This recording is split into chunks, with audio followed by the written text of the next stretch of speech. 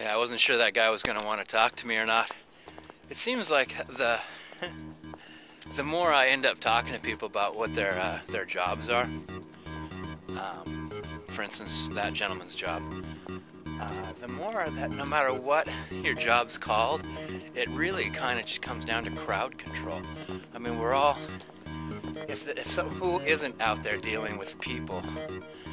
And it's so strange. Like, I was talking to somebody recently, they sell textiles, and I was like, so how's that going? And he talked about basically dealing with people, not about selling fabric.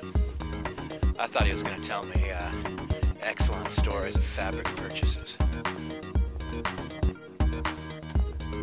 That's why I guess I'm out here for my 7 days off, freezing my hands off right now. What do they call it? I don't know. It's just my filters get filled.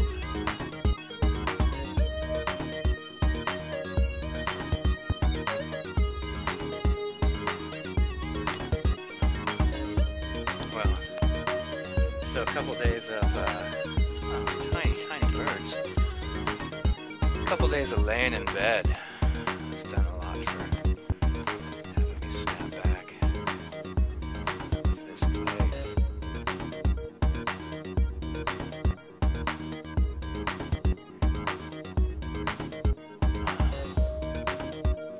Fantastic. Love it. If I brought gloves. Oh no, didn't bring gloves. I brought the baby stroller, and I'm going to load that up probably a little bit late in the afternoon and go for a carriage ride. Actually, I would probably freak people out. They'll see me pushing a baby stroller, and they'll think that maybe I'm out freezing my baby to death.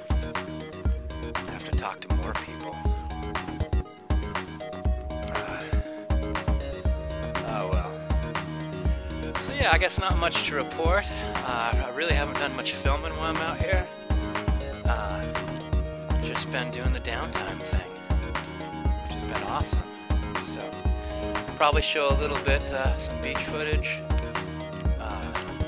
but I think it'll be like, I'll go out for a day and film like crazy. I think I'm going to come out here for a week and maybe get like 15 minutes of footage. So, shout out to you guys. Always a pleasure to bring you along virtually on my camping trips.